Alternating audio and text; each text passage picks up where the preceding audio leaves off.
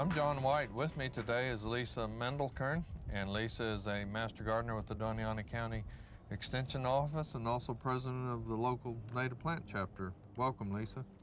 Thanks, John. We have today some plants that work really good. We want to point that out too. Got lots of color here. Thanks, yeah. And then maybe talk about some problems that we have too. Okay. What do we have here?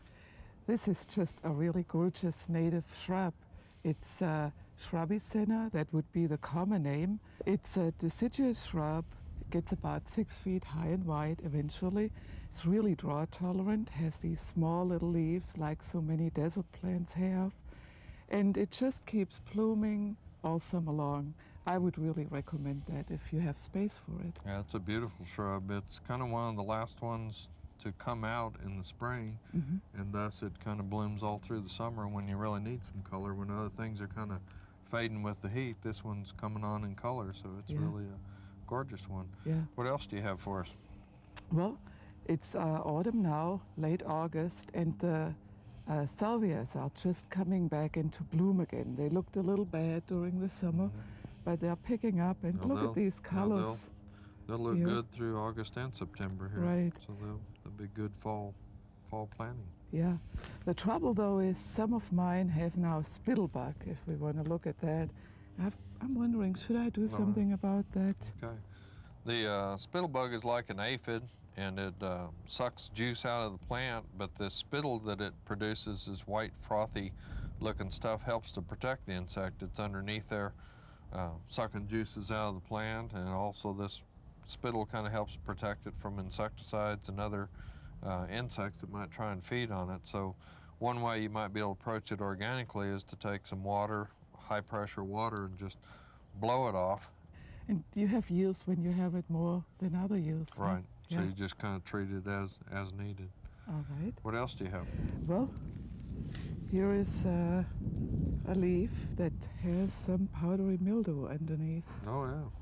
This is ash, and as you can see on the underside, we got some little white spots, and this looks like mildew, but it's actually an insect. It's a little aphid that is starting to work on the underside of the leaf, and as it builds, it'll gradually make the leaf curl a little bit, and it's going to be feeding on it.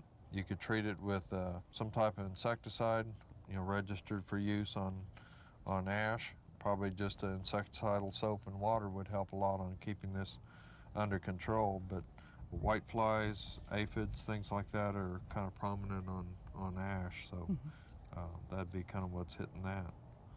What else do you have? Well, many people who grow apples and pears probably know this already, but here are some codling moths. Oh yeah, that's a worm in the apple, the old typical worm in the apple. But this is codling moth damage on apple. It's a moth that flies around. It goes through several generations a year. The moth lays an egg, and then the egg hatches, and the little larvae burrows into the fruit. A lot of times this will cause premature drop of the fruit. It'll drop from the tree. Sometimes when the worm goes in, you'll get a bacterial infection that may follow the worm in and cause some damage to the apple, kind of a breakdown of the tissue. As far as trying to control codling moth, it is hard to control because it has multiple generations a year. So the use of a pheromone trap to find out when the moths are flying and time your insecticide sprays based on that moth count is probably the best way to actually get control of it. Otherwise, you might be spraying when the insect's already in the apple and not doing any good. Yeah. So you do want to try a pheromone trap for controlling codling moth, and then there are organic as well as some of your chemical insecticides that can be used to control that. So, but yes, they get on pears and on apples. This one's kind of hit down at the base. You can see where it's had some damage. It's been entered on these. So apples and pears are a big problem on that. What else do we have? Well, from apples to cactus, many people will know that, but maybe you want to talk about Okay. This bug here.